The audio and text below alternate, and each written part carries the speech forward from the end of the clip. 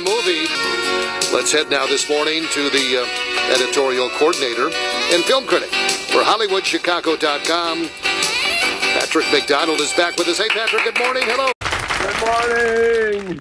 Be safe, be healthy, give a present to yourself. Let's go to the movies. Hey, there you go. Hey, let's talk about Babbbbylon. Let's. What do you got for us?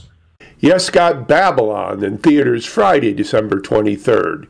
This film is a second in what I presume is a series of films set in Los Angeles by La La Land writer-director Damien Chazelle, and it best can be described as a non-musical R-rated Singing in the Rain. The years depicted are 1926 through the early 1930s, when the movies made the transition from silent to talkies. Brad Pitt is Jack Conrad, the biggest male star at MGM.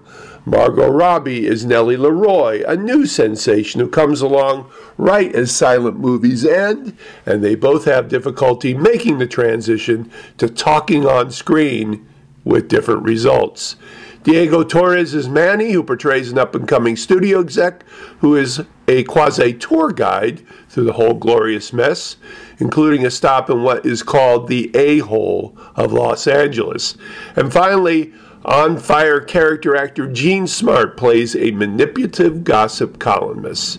Now, this was fascinating for a film historian like myself, Scott, as Jack Conrad is a substitute for real-life silent movie era star John Gilbert, with Nellie Leroy much like Clara Bow.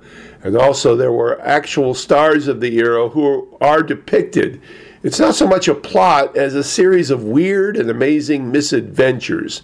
The film begins with an epic drug and sex-fueled party, goes on set with Conrad and Manny going in different and crazy directions, and Margot Robbie expresses her character with virtually no filter in the way.